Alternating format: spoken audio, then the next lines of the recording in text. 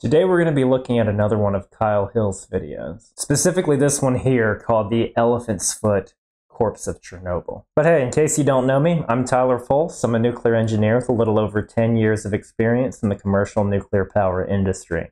From engineering to operations to emergency response. I don't claim to know everything there is nuclear, but I can certainly share some knowledge. By the fall of 1986, emergency crews fighting to contain the nuclear disaster at the Chernobyl nuclear power plant made it into the basement. They turned a corner into a steam corridor beneath failed reactor number 4 and found not steam, but black lava that had oozed out of the core, eaten through meters of concrete, and settled on the floor.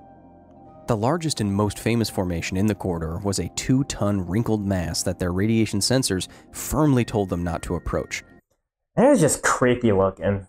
What it can form after a major accident like this mass of busted fuel assemblies, fuel cladding, and the reactor vessel itself forming this unholy abomination. With cameras pushed in from around a corner, the workers documented the dimly lit mass.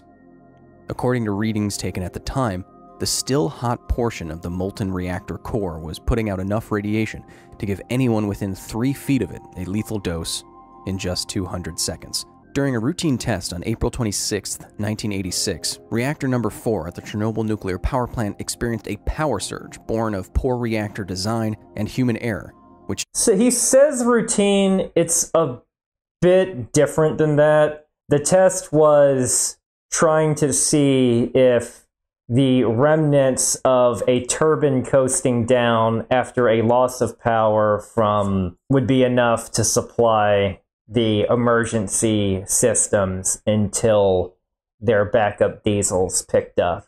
I talked about this in my review of the Chernobyl series. I'll pin that in a comment below, but really they should have had better diesels, because their diesels would have taken on the order of 60 seconds to come up to speed, when in modern nuclear plants, it's 8 seconds on a loss of power to activate the safety systems. It also involved turning their safety systems off in order to do this test so they wouldn't inadvertently activate too soon and invalidate the test. This test had bad idea written all over it, and it's possible it might be routine for some scenarios back then, but it would not be routine now, and it was never been allowed. The case study of Chernobyl is presented on a regular basis to people in nuclear power plants, specifically on the testing procedure itself and everything that went wrong with it. An emergency shutdown. The shutdown did not work. The attempt to manage the surge in power and alarming increase in the core's temperature caused an even larger power surge of 12,000%. Control rods that are used to manage core temperature were inserted too late. A gross safety violation, there weren't even enough control rods in the core to begin with. There were all kinds of things. Yep, they waited way too long, he's right when they said they inserted the control rods.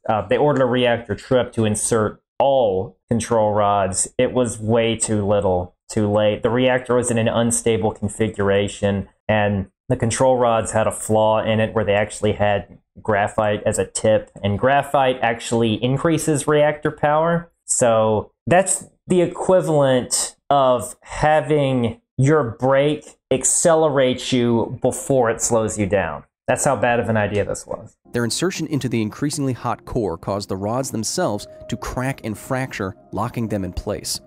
Heat and power output continued to rise until the water that was used to cool the entire reactor began to vaporize.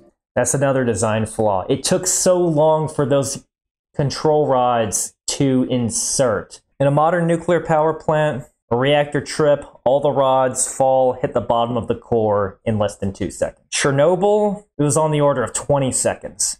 And the core was so deformed, like he said, that the control rods would get stuck. So they didn't even do what they're supposed to be doing.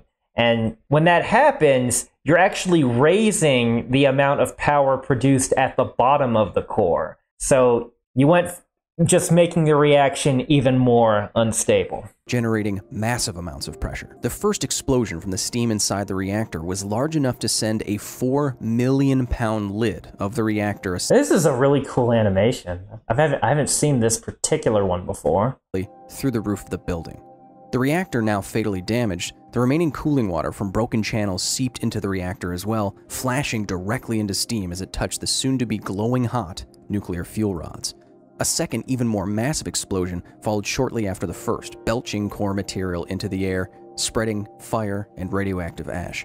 The second explosion was from a hydrogen buildup, the interaction between the fuel cladding and water. So that reaction happens much more quickly at higher temperatures. So we were already at extremely high temperatures from this reactor failing to shut itself down and being in an unstable situation. And that just added gasoline to that fire by creating hydrogen, which is highly explosive. So another even bigger explosion happened. It is estimated that the fires that rage in Reactor 4 spread 400 times more radiation than the nuclear blast that wiped Hiroshima off the map. That's true. The radiological impact was far more than from a nuclear explosion. Granted, these atomic bombings are relatively small compared to nuclear weapons that exist now and that existed in the 1980s. Yeah, the radiological impact was a lot worse. But I would that doesn't mean this was as destructive as the atomic bombs. So the explosions, while they were bad, were not as didn't cause nearly as much damage as the atomic bombings. But the radiological impact was worse. There was a lot more of a cleanup that had to be done, partially because this happened on the ground compared to an airburst nuclear weapon. And also, I would liken this to the difference between the atomic bombings were kind of like a sudden tidal wave of radiological material, but quickly went away afterwards. This was the equivalent of a thunderstorm that just sits there for days on end, which, being from Houston, those are really bad too. So it's a very different type of disaster than the detonation of a nuclear weapon. Over 160,000 square kilometers of Russia and Europe were eventually contaminated. With a glowing heart no longer shielded by tons of steel and concrete, the core could no longer be cooled. It began to melt. When you hear about a nuclear reactor melting down, it's not simply illustrative language. Without proper cooling, radioactive materials used as fuel get hotter and hotter due to their close proximity and continuous emission of high-energy particles. Nuclear fuel literally heats itself up until it melts, turning into what is arguably the most dangerous substance on Earth. So this same phenomenon happened at Fukushima as far as the decay heat portion. But one thing for Chernobyl, they couldn't even shut the reactor down. What actually shut the reactor down was the explosion, tearing bits and pieces of the reactor to pieces. So the reactor, it needs to all be next to each other for it to continue to cause fissions. That's what shut the reactor down, was an explosion. So it was very hot, very fresh. The heat generated from that reactor, many thousands and thousands of times more heat than the reactors during the Fukushima disaster, because they already shut down the reactors safely immediately. That wasn't the issue. It was all of the backup systems that supplied cooling water to the shut down reactors and spent fuel pools. All of those systems failed. That and many other reasons is why Chernobyl was way, way worse than Fukushima. If you wanted to know what the most dangerous material ever created was, corium would be a good answer. Coolant caused a meltdown of the uranium fuel, up to a third of which was scattered into the atmosphere. Estimates vary, but up to 160,000 kilograms of uranium, radioactive in many thousands of degrees, melted and flowed into the bottom of the reactor vessel. 8 days later, the flow had melted through the reactor's lower shield. Oozing through basement pipes, pooling in steam corridors, and eating through 2 meters of steel and concrete, the radioactive lava flow from reactor number 4 eventually cooled enough to solidify in the basement. Thousands of kilograms of molten uranium oxide. Look at that. It's like it's its own geological force here. I don't think I've actually seen any of these pictures in color. sand, metal, silica glass, and other materials, a composite monstrosity dubbed corium. In addition to being the world's arguably most dangerous material, it might be also the rarest artificial material. Corium is only formed in a nuclear meltdown. Hence the term, though I guess it's not necessarily the same material if you're using a different fuel type, fuel composition. It's kind of just like having you can have different alloys of corium, for lack of a better word. Corium has only been created accidentally 5 times. Once in the 3 Mile Island reactor in Pennsylvania in 1979, once at Chernobyl, and 3 separate times during the much more recent Fukushima Daiichi nuclear disaster. Okay, he's counting Fukushima as 3. Okay, I was like, I only knew of 3. Now I say accidentally created because there are scientists and engineers who study corium and create it on purpose. For example, this is a video of molten uranium oxide, like what would have been found beneath Chernobyl, bubbling and boiling at around 2,000 degrees Celsius at Argonne National Laboratory. That is super hot. That's one of the reasons why during the response to Chernobyl, you couldn't just pour water on the thing. That hot, it's gonna explode, for lack of a better word. It's not even, before it even gets close to the heat source, it's gonna flash to steam so hard that water's not gonna fight this fire. It's not technically a fire, but it's not gonna stop this thing from continuing to release all that heat. Remember, this heat is self-generated. All by itself, corium can get half as hot as the surface of the sun.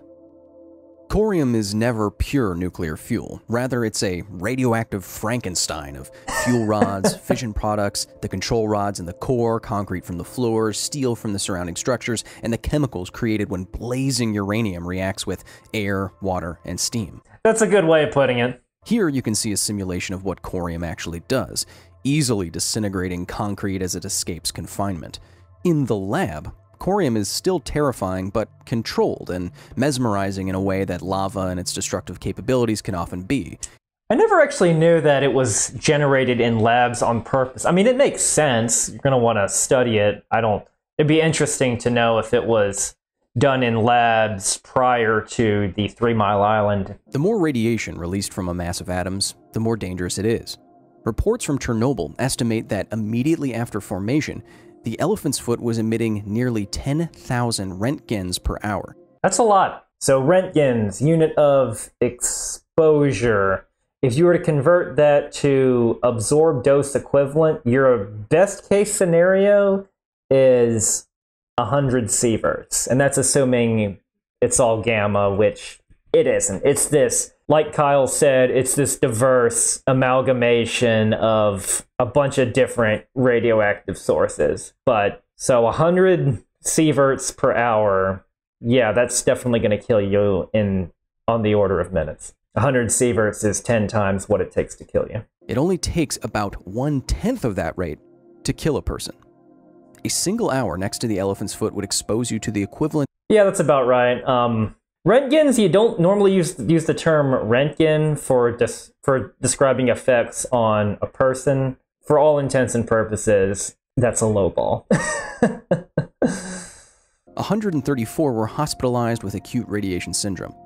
28 of them died within months following the incident, and current estimates put the total number of deaths from related cancers due to the contamination across Russia and Europe somewhere between 9 and 16,000. Something to be said about those estimates is that it's very challenging to assess which cancers are necessarily from Chernobyl and which ones are not. There's a lot of uncertainty in these numbers. You know, the UN estimate, and this is using the linear no threshold model, which assumes every bit of radiation you get over background radiation increases your risk of cancer. That study done in 2005 came up with 4,000, and that one's also very heavily contested. But 9,000 to 6,000 would be quite a high ball, because there are a lot of extrapolations, and you can extrapolate from that number further outward, if you're going to look at if you're going to look at further regions in Russia, Eastern Europe, if you want to look at the effects that were going to Western Europe as well. Really need to know is this was by far the worst radiological accident, and any other nuclear accident like Fukushima, 3 Mile Island were nothing compared to the effects of this Chernobyl accident. After the nuclear fires at Chernobyl were finally controlled, a feat which took 9 full days, workers scrambled to contain the invisible dangers of the failed core. In May of 1986, construction began on the sarcophagus, a gigantic concrete enclosure built to seal off the radiation from the outside world. But the ruins would never be entirely contained, even after the installation of a much larger tomb in 2016. The Chernobyl sarcophagus... So that sarcophagus was pretty hastily constructed. They knew it wasn't going to last the test of time, which is why this newer structure that you see here was developed. Outfitted with access points, allowing researchers to observe the core and workers to enter. In December of 1986, researchers discovered the elephant's foot. It was a couple of meters across, over 4,000 kilograms, and put out enough radiation to prevent anyone from getting near it for more than just a few seconds. But despite the dangers, we have pictures like this one of the deadly mass. How? Well, from a safe distance, workers, or liquidators as they were called, rigged up a crude wheeled camera contraption and pushed it slowly and from around a corner towards the elephant's foot. This photo, almost never seen in discussions of the elephant's foot, was taken in 1990, 4 years after the incident. Never seen this one before. Interesting. The slide the photo is on was given to a Dr. Bill Zoller at the University of Washington's Department of Chemistry. The caption reads, quote, "This is a slide I obtained from the Russians. It shows what is called the elephant's foot. The Russians obtained this picture by sending a man down there with a camera. He took one picture and then came back up." Curious how that radiological briefing went. All right, you can be there for 3 seconds and you're going to be absolutely prepared and having mapped out what your travel path is, knowing what all the tripping hazards are going to be, because you don't want to trip and fall down in front of that thing. That's a quick job. 10,000 Roentgen per hour. Wow. I was told that he died from the radiation he had received. This picture cost a man his life. And wow. And I've never even seen this picture. That's... When this photo of the elephant's foot was taken, 10 years after the disaster, the elephant's foot was only emitting 1/10 of the radiation it once had been. Still, merely 500 seconds of exposure at this level would bring on mild radiation sickness, and a little over an hour of exposure would be fatal. Yeah. Another photo, a timed selfie by Russian nuclear inspector Artur Korneyev, is arguably the most famous and most disturbing photo of the elephant's foot. According to an investigation by Atlas Obscura, the ghostly image of Artur is likely not due to anything spooky, just the shutter speed, as is the time-lapse-like streak from the flashlight. But the grittiness you see in the photo, that's from the radiation. What about the lightning bolts, though? Also a shutter speed thing? Not an expert of cameras, especially cameras from back then. Over time, the elephant's foot has decomposed. It has puffed dust while its surface cracked, but more than 30 years later, it is still quite dangerous. In 2001, levels were measured that would give you a lethal dose of radiation in under 60 minutes. Extrapolating from how radiation sources degrade over time, today that deadly limit is probably a few hours, and today, the elephant's foot, once nuclear lava eating through the corpse of Chernobyl, is still hotter than the surrounding air temperature and environment thanks to the radioactive heat pulsing inside of it.